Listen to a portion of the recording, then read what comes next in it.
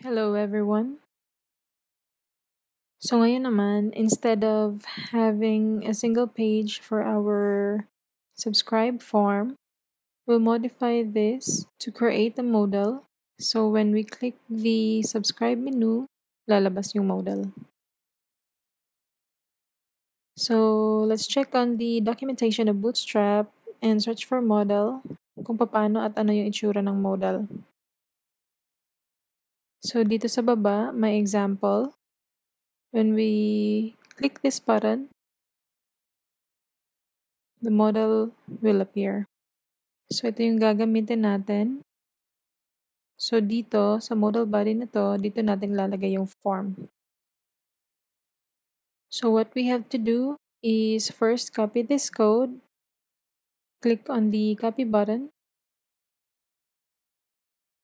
And dun sa brackets natin, instead of dito sa subscribe.html, ang index.html ang gagamitin natin. And then, bago mag-footer, let's paste our codes here. Control V. And then, select all this code and apply proper indentation. So, ito yung trigger ng modal natin. So, again, yung modal, hindi siya automatic na lalabas. Kailangan may magti-trigger like clicking a button. So, dito, instead of this code, yung gagamitin nating trigger ay yung menu natin na subscribe. So, I'll just copy this code here. Tapos, dun sa menu natin sa taas, we have to paste this code sa subscribe link. So, instead of having href, itong code na to ang ilalagay natin. Itong data target na to, we'll change this into subscribe modal. This should be the ID of your modal sa baba.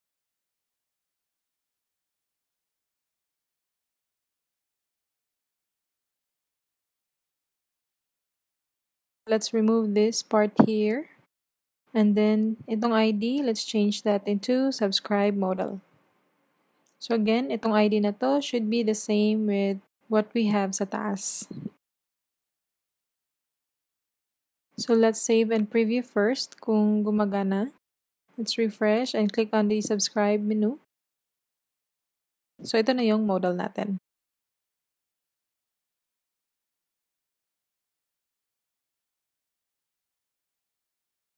Now let's modify our model, and instead of modal title, let's type subscription form.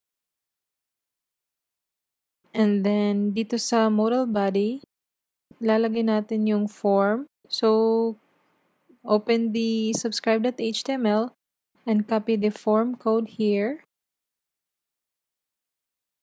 Make sure it's from the opening form tag until the closing form tag.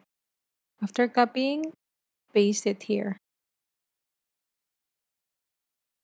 So same, let's apply proper indentation. Select the codes up until here and then press tab. Ito, decrease natin yung indent. Just press backspace. Click on subscribe link. Now we have our subscription form. I think we need to reduce the padding and margin for this part here.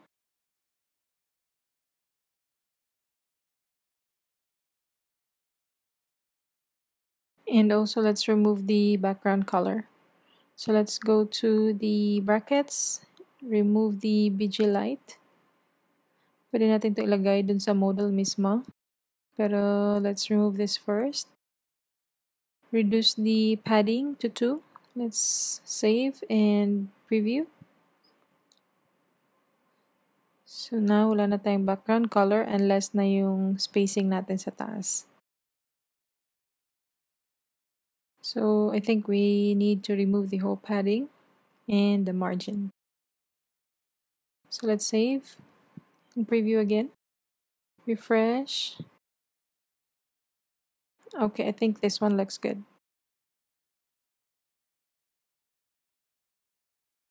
And then what's next is for the buttons. Let's remove this one. And we will use the button of the modal. This is for the close button, and save changes. Let's change this into subscribe now.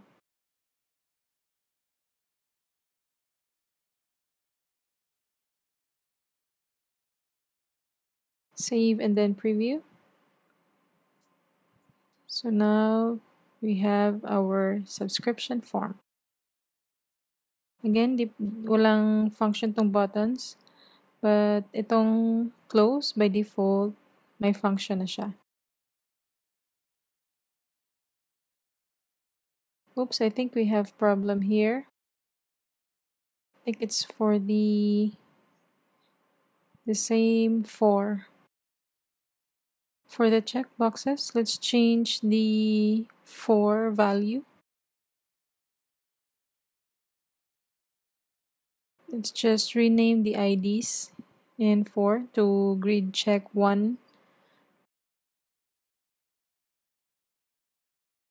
2,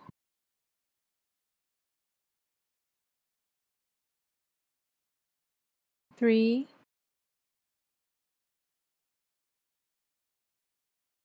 4,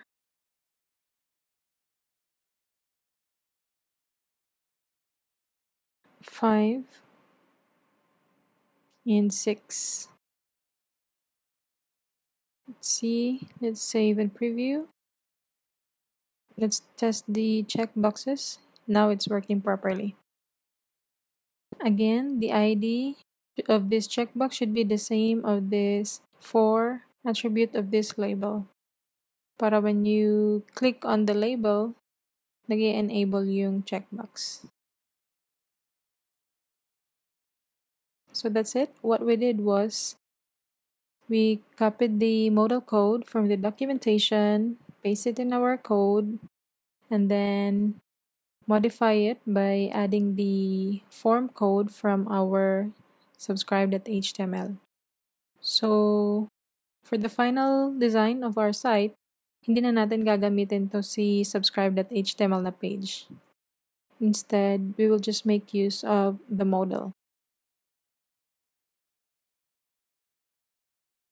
So I think that's it.